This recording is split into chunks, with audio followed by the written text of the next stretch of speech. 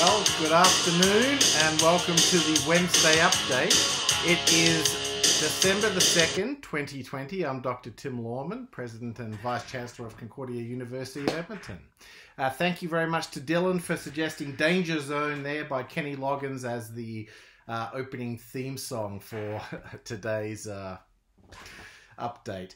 Anyway, a few things. As you're aware, Alberta is really suffering quite badly from COVID-19. There's been a huge resurgence of the virus here, and we are in fact topping the per capita rate for COVID-19 cases in Canada. So that's not a good thing to be leading, but unfortunately that's the position we're in. So while there are no specific additional restrictions being imposed on post-secondary institutions, we are imposing some, or at least tightening up our existing restrictions.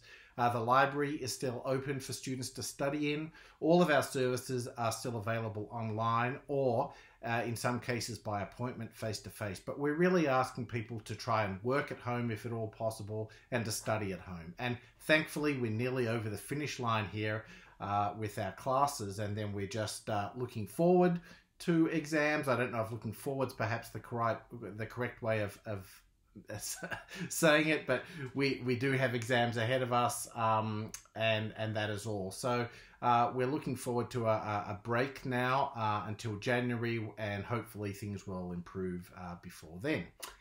In the meantime, for employees, we have virtual coffee shops running. I've attended 3 of them, and they've been very helpful for those who just want to casually catch up with one another, have a nice chat, and have a bit of a laugh with your colleagues. William Logan is hosting the next one. It's December the 9th. And finally, for our employees, some of you have been wondering about work from home costs and the tax implications of that. And there has been a statement, this is section 4.8.3 of the federal government's fall economic statement, that says, to simplify the process for both taxpayers and businesses, the CRA will allow employees working from home in 2020 due to COVID-19 with modest expenses to claim up to $400 based on the amount of time working from home without the need to track detailed expenses, and will generally not request that people provide a signed form from their employers. This measure will help taxpayers access deductions they are entitled to receive and simplify the tax filing processes. So, put simply, claim $400 on your tax for work at home expenses if you have been doing that, and Concordia has no need to issue you a written form confirming that for this year because of the pandemic. Anyway, all the best to you all. It's despite the fact that we are having to take extra precautions in our lives now due to COVID-19. It is a beautiful sunny day outside, and we can still get out for a nice walk your dog, walk your cat if your cat likes to go out on a leash, or any other pet you might have, or just go for a walk by yourself.